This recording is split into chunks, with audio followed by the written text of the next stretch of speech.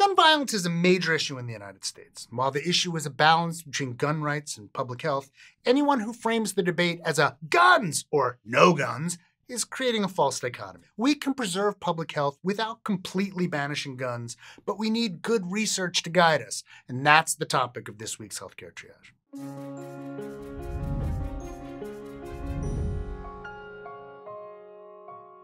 Between 2009 and 2017, there were over 85,000 firearm-related injuries and over 34,000 firearm-related deaths in the United States.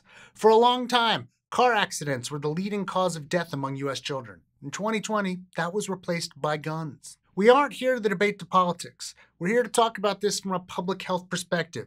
Dr. Megan Ranney from Brown University has pointed out that while American public health suffers from gun violence, we don't approach it as a public health issue.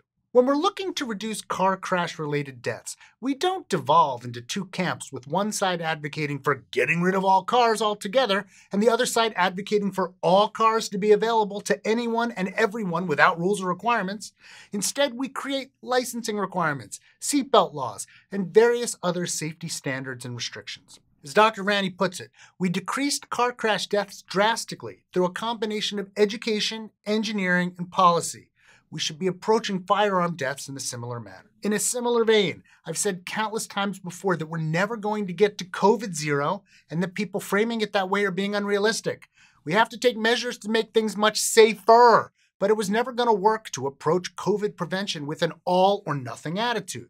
The same principles apply here. We can't come at this from a no guns ever or all guns all the time perspective. There's a middle ground where we can save a lot of lives. Major space in that middle ground is gun storage. We did an episode on this back in 2019. Even a modest increase in owners locking up their guns would result in a pretty large decrease in firearm-related deaths, both suicides and homicides. As we reported in that video, about a third of households owned at least one gun in 2015, and more than 20% of households with both guns and children at home reported storing them loaded and unlocked. Another 50% reported storing them either loaded or unlocked. Another important space in that middle ground is community investment in mental health services. Over 80% of mass shooters were in a noticeable crisis years, months, weeks, or days before their shooting. Though we should note here that mass shootings are not the main source of firearm-related deaths. And according to Dr. Ranney, feeling isolated is one of the biggest predictors of violence. And while we need to focus a lot more attention on all the factors associated with and leading up to incidents of gun violence, legislation will obviously come into play. In another episode of Healthcare Triage, we aired in 2017, we covered the kind of gun laws that do work, restricting, not banning purchase, access, and use of firearms is associated with a reduction in firearm-related deaths. Reducing the number of days people could carry firearms in Colombia reduced the number of homicides. In Australia, things like restrictions on certain firearms, mandated background checks, and waiting periods were associated with considerable reductions in firearm homicides and suicides. In the United States, more comprehensive background checks were associated with fewer firearm deaths. More comprehensive checks include taking into account things like restraining orders and mental illness.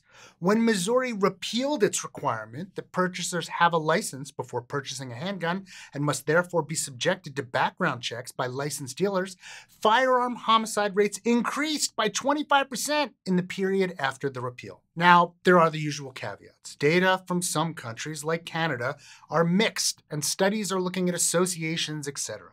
We also completely understand that gun legislation will not stop gun deaths entirely, but doing nothing because we can't do everything just doesn't make sense. If we can take measures to reduce gun violence and death, we should, and we should let ourselves be guided by research when making those decisions. This means that we'll need to invest in more research to understand the nuances of different approaches at both the local and national level. What we don't need are distractions about false choices that lead to inaction. This is not a one or the other situation. Like we've said in previous episodes, solutions for this issue in the United States will need to respect the rights of gun owners while protecting the lives of all Americans. We can only do that if we invest in research on both gun legislation and factors associated with gun violence, and then invest in solutions that pay respect to community norms and include everyone in the conversation. Hey, did you enjoy this episode? You might enjoy this previous episode on which kind of gun laws work. And you can even go on over to patreon.com/healthcaretriage and help us make more in-depth series like those. We'd especially like to thank our research associates, James Glasgow, Joe Sevitz, Edward Lillaholm, and Brian Nam, and of course, our Surgeon Admiral, Sam.